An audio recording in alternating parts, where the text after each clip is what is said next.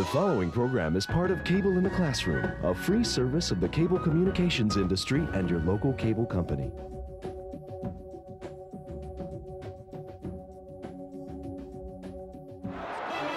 The shots they make are amazing, the moves incredible, the stamina superhuman.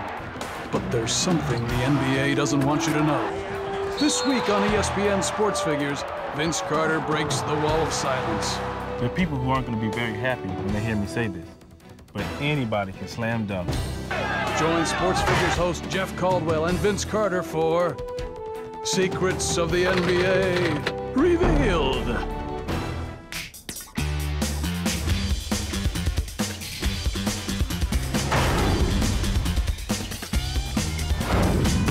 Sports Figures, put your brain in the game. I could do that.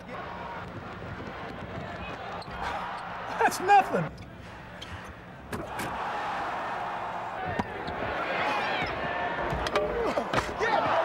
My mom could do that one. Easy. These guys do not impress me. Oh yeah. Coming down. Time's coming down. Looking good. Oh yeah. I gotta get you. You're probably a way better basketball player than you think you are. Sure, these NBA and WNBA players do all this amazing stuff, but you know what? You could probably do it too. I'm not kidding. I'll prove it.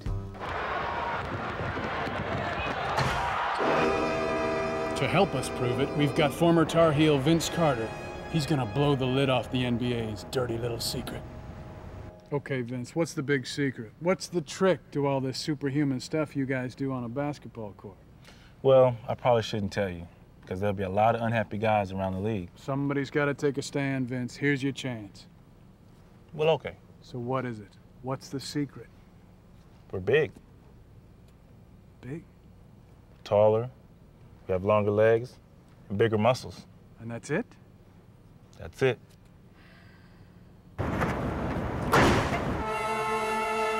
That makes sense, right? If you're bigger, then basketball would be an easier game. You see, it's all a question of scale. Scale is how big something is in relation to other things. Hello, my little man. This is a normal NBA basketball. For me, it's not particularly large. I can dribble it, I can shoot it. But for Grace here, it's huge because she's so small. You see, it's all a question of scale, of how big something is in relation to something else.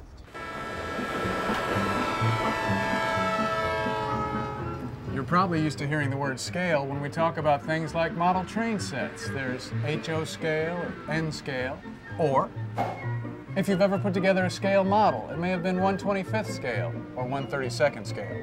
They're called scale because all their parts have been reduced in size by the same amount. HO trains are built to the scale of 1 to 87 inches. That means this door here that's about 1 inch at full scale is about 87 inches. Every piece of the train, the cars, the wheels, the windows, has been reduced in size to 1 inch for every 87 inches of original size. And then when they build a town for it, they build the houses, people, cars, all to that same 1 to 87 scale. That way, everything looks right in relation to everything else. They're in the right proportion. Oh, don't eat me! Don't eat me, big man! So, exactly how tall are you? 6 feet, 7 inches. That means for Vince Carter, the 10-foot hoop is only 3 feet 5 inches over his head. For me, at 5'10", the hoop is 4 feet 2 inches over my head. For me to dunk truly would be superhuman. Ah! And when Vince runs down court, his longer legs are taking way bigger strides, so he gets down court faster and uses less energy than I would. You see, it's all a question of scale.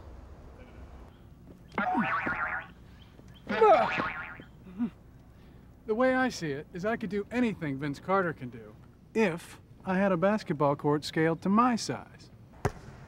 All we have to do is build a basketball court in the same proportion to my size as a regulation court is to Vince Carter's size, a Jeff scale basketball court. Like with an HO model train, you'd have to figure out what scale to make everything at. You could figure out the difference in your sizes and then adjust all the dimensions of the court to that difference. Okay, that sounds good. How do we do that? You have to make a ratio. Ah, a ratio.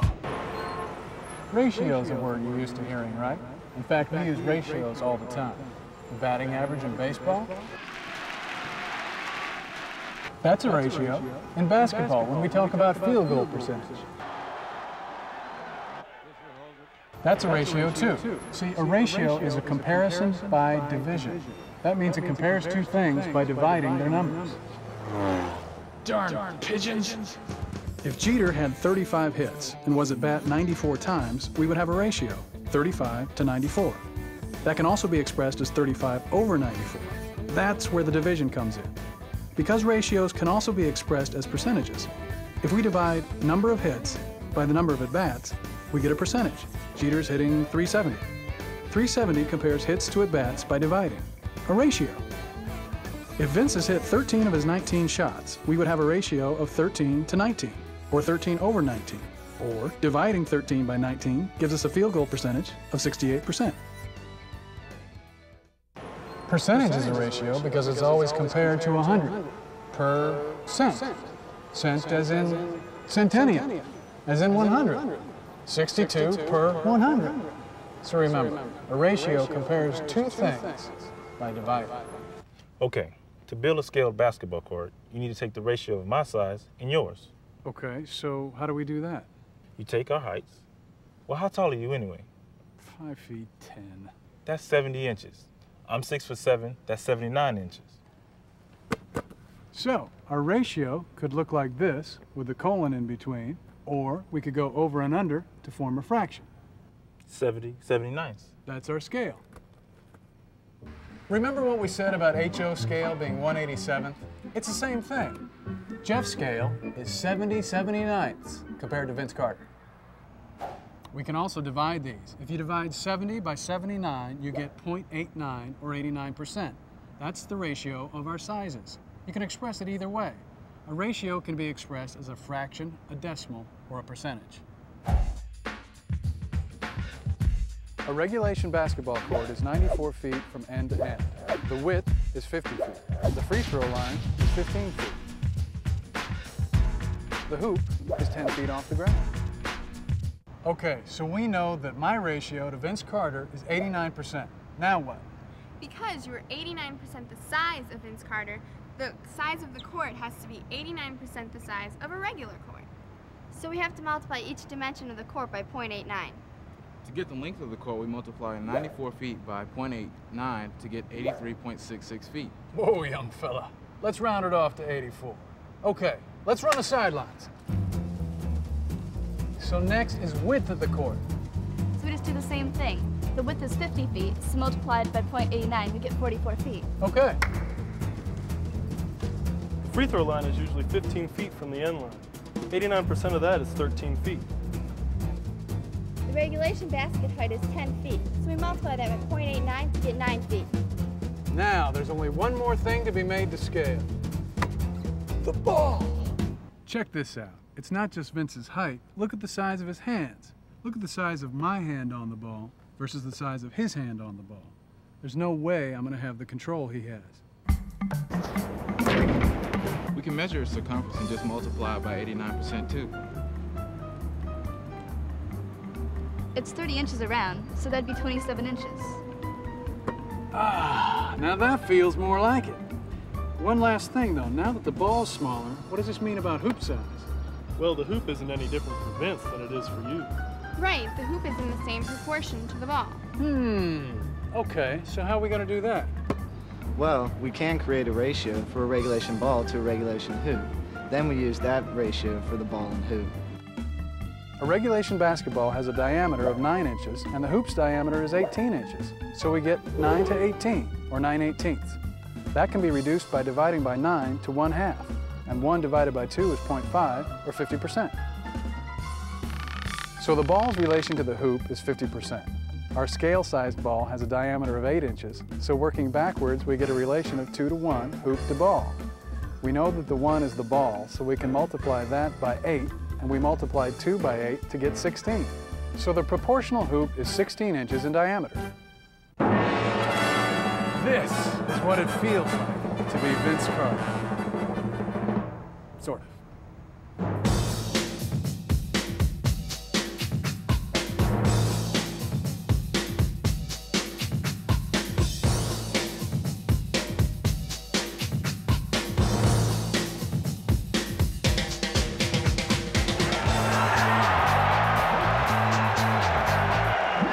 Imagine, on this court, I am now 6 feet 7 inches tall. Man, look at this. I can get up and down the court fast, just like Vince. I can palm the ball very briefly, just from three-point country. The top of the key is only 19 feet. This is child's play. Free throw line, only 13 feet. Dunking, the hoop is only 9 feet tall. My mama could dunk at this height. You see, Vince, when I dunk, I like to give it a little extra style. I put a little sauce on. I've got this thing I do with my toes while I'm up there, and I kind of point them a little bit. You know, you know how I do. Well, slam dunking is great, and it's a wonderful part of the game. But there's more to the game than just slam dunking. Shooting, the three-point shot, you have free throws, playmaking. You know, this is a lot, and if you can accomplish all that, you can become a great player.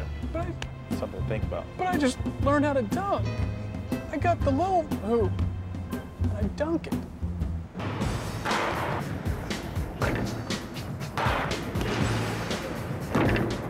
On a computer, you can set up a spreadsheet program to calculate scale really easily. You just plug in your scale, say 89%, and then every measurement is automatically scaled down by that amount.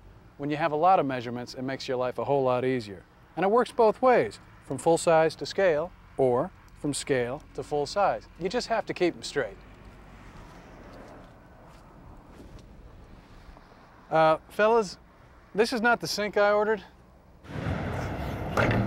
Okay, guys, so what have we learned? That scale is about the relationship of size between one object and another. And that you can express that relationship in a ratio. Now the ratio is comparison by division because you divide one number by the other to show their relationship. And that a ratio can be compared by a colon, like 1 to 4, or like a fraction, like 1/4, or as a decimal, like 0.25, or even as a percent, like 25%. And that we use ratios all the time in sports for things like batting averages and shooting averages. Those are ratios.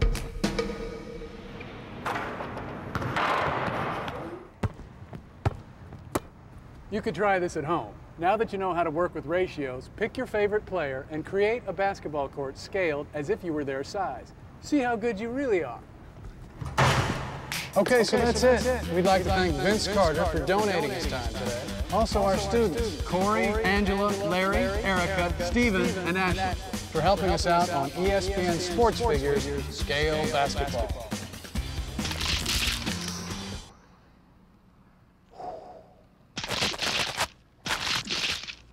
We'd like to thank all the sports figures who participated in today's show free of charge. ESPN Sports Figures is presented commercial-free for educators to tape and use in the classroom. Comments or questions about sports figures? Drop us a note at ESPN Plaza, Bristol, Connecticut, or the email address on your screen. To order a free teacher's curriculum, call 860-766-2000, or better yet, go to the Sports Figures website for all sorts of cool stuff. This has been a presentation of ESPN, the worldwide leader in sports. For more, log on to ESPN.com, part of the Go Network. Go.com. Sports Figures. Put your brain in the game. The preceding program is part of Cable in the Classroom, a free service of the cable communications industry and your local cable company.